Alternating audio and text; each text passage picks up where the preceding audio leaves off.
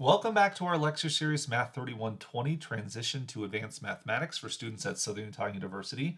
As usual, I'll be your professor today, Dr. Andrew Missildine. In Lecture 7, we talk about two main topics, that of power sets and that of biconditional statements. We'll do this one in the next video. The current video, we're going to talk about what is a power set. So previously in the last couple of videos, we've been talking about basic set theory. What is a set? What are the operations of a set, like unions, intersections, Cartesian products? These are examples of how we can build a new set using other sets. So like with a union, we combine two sets together to make its union. Similar statements can be said for intersections and Cartesian products. The power set is yet another way to build a new set from another set, but it's done using subsets. So if A is a set, this could be any set under the sun, a finite set, an infinite set, the empty set, doesn't matter. If you have any set whatsoever, P of A, which is going to be the set of all subsets of A, is called the power set of A, which is what the P stands for, P of A. Now, some authors use the notation 2 to the A, and this is foreshadowing the formula we're going to talk about in just a moment. This notation, it's definitely not universal. I don't think this one's used as common as perhaps this one, so that's the one we're going to stick with in our lecture series. P of A denotes the power set. And again, the power set is the set of all subsets of the set itself. So in particular, the empty set is an element of the power set because the empty set is a subset of A and therefore is an element of the power set.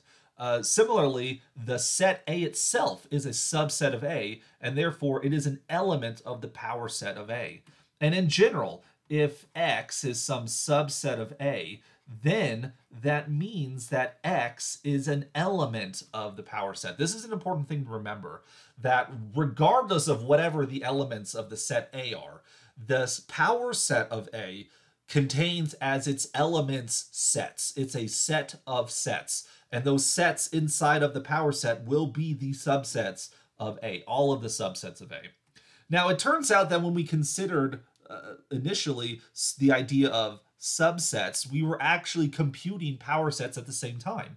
For example, previously in our lecture series, we had an example called example 133, in which case we listed all of the subsets of the set capital A, which contains three elements, lowercase a, b, and c. We showed in this example that the set A contained exactly 8 subsets, and this includes the empty set, the 3 singletons, A, B, C, the 3 pairs, A, B, A, C, B, C, and then the whole set itself. Those were the 8 sets. We organized those sets and argued why those are the only subsets of A right here. Now, if you put all 8 of these sets together, this is just what the power set is. The power set is the set of these 8 subsets right there. So by listing all of the subsets of A, we were actually describing the power set, just without the vocabulary yet. Now, I should also mention in this example 133, we didn't just stick with this. We actually used the arguments on this set of cardinality 3 to argue what the list of all subsets of a general finite set are going to be. We considered how there's these decision binary trees and how based upon the path you take on the binary tree will determine which subset you create. And that subsets of a finite set are in correspondence, one-to-one correspondence with these decision paths on a binary tree. And so in general, we argued that the number of subsets of a set of cardinality n is going to be a power of 2, 2 to the n. And so an immediate corollary of the proof we did in that example is the following. Remember, a corollary is a theorem whose proof is immediate from something you've already done. In which case, when we counted subsets of finite sets and recognizing the power set is just the set of subsets, the subsets don't have to be finite. The power set is just the set of subsets. We then immediately get that if A is a finite set whose cardinality is n, then the cardinality of the power set is going to be 2 to the n.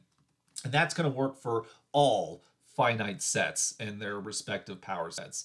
Now, I do want to mention that this takes care of how you work with power sets of a finite set. And this number gets big really quickly, of course. It's an exponential growth there. And so I'm not generally going to ask someone to be like, oh, here's a set of cardinality 100, list all of the subsets. That's going to be a huge set, but we can count them, of course. It turns out that for infinite sets, things get a little bit more weird. Things are a little bit more unruly in that sense. So consider, for example, one of the simplest of all infinite sets, the set of natural numbers.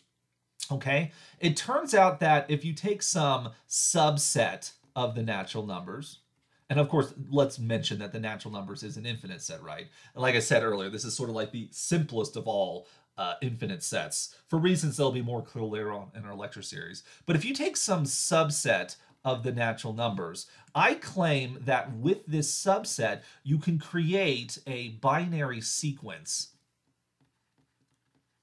And so what do I mean by a binary sequence? A binary sequence would be something like 0, 0, 1, 1, 1, 0, 0, 0, 1, 1, etc. It's just a sequence of numbers, zeros and ones. Turns out that you can create a binary sequence. A binary sequence you can think of as just like, oh, you have some initial term, we're going to call it x naught. 0 is included in the natural numbers here. You have an x1, an x2, an x3, an x4, etc. Okay, so you have some binary sequence going on right here. And maybe, some people write sequences with these little curly braces. I'm actually going to drop them off in retrospect here because I wouldn't want us to think of this as a set, because the order in which you list the terms in the sequence does determine the sequence. The order matters here. So a binary sequence really is like an infinite list that we've talked about previously here. Now, it turns out that there's this one-to-one correspondence between subsets of the natural numbers and binary sequences. And this one-to-one correspondence, that is, every subset has a binary sequence unique to it, and every binary sequence gives us unique subset. This has to do with this counting argument we used before, right? When we had a set with 3 elements in it, we were like, oh, there's 3 decisions that have to be made. The first decision is that, is A in the subset or not? The second decision was, is B in the subset or not? And the third decision was, is C in the subset or not? Okay? And so as the set A gets larger and larger and larger, while staying finite, then you just get more and more and more decisions. Now, when you consider the natural numbers, which there's now infinitely many, you then have infinite decisions that have to be made. And you can make them in order, right? We'll start with the smallest natural number, 0. We decide, is 0 in there? Is 0 not in there? Then we decide, is 1 in there? Is 2 in there? Is there 3 in there? And so each subset is like an infinite list of decisions. And that's the same thing as this binary sequence. The terms in this sequence, xi, so xi is the ith bit in this sequence, it can either be 0 or 1. We'll set it to be 1 exactly when I belongs to the subset x there, and we'll put 0 when I doesn't belong to that. So you have this bit that determines, is I part of the subset or not? That's what goes over here, and this is how that corresponds. It's been established, okay? So what this tells us is that the subsets of the natural numbers are in correspondence with these binary sequences, but there's infinitely many binary sequences. So it turns out by this observation that the power set of the natural numbers is likewise an infinite set. All right. So if the natural numbers are infinite, which they are, then the power sets can be infinite as well. And this actually happens in general, that if you take the cardinality, if you take a set whose cardinality is infinite, then its power set will likewise be infinite as well. And the basic reasoning is the following. It turns out that the cardinality of a set is always less than or equal to the cardinality of the power set. And the reason for this is basically, if you consider the set of singletons, right? Like you take a singleton, so if some element x is inside of our set A, then the singleton will be an element of the power set, like so. And so the singletons are members of the power set, and each element of A naturally is associated to its singleton there. So basically the elements of the power set is at least as big as the set itself because of the singletons. But I say the word at least because it could be bigger, right? There's other subsets beyond that. In the finite case, we see there's a lot more elements, 2 to the n, many elements there. And so 2 to the n is generally going to be a lot bigger than n itself. But what about in the infinite case? It turns out that because of this counting argument right here, the power set of the natural numbers has the same cardinality as the set of binary sequences.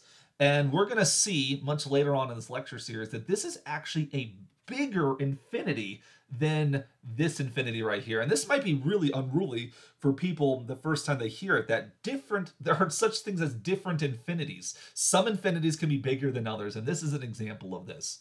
But what I can finish this video with is the following statement. A power set always is bigger than the original set itself, even in the infinite case.